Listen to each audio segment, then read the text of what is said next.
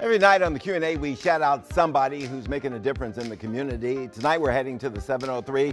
Want to introduce you to a special young lady, Anika Gulati. She achieved a perfect score on the ACT, the college admissions exam. And get this, she just turned 13.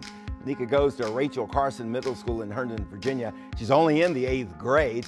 So why in the world was she taking the college admissions test in the first place?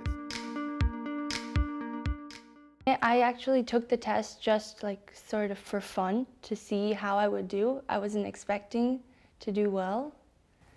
So, yeah. So you nailed it, and you weren't even really trying? Not really. So go ahead and just do your thing. Big things are ahead for this young lady. You think?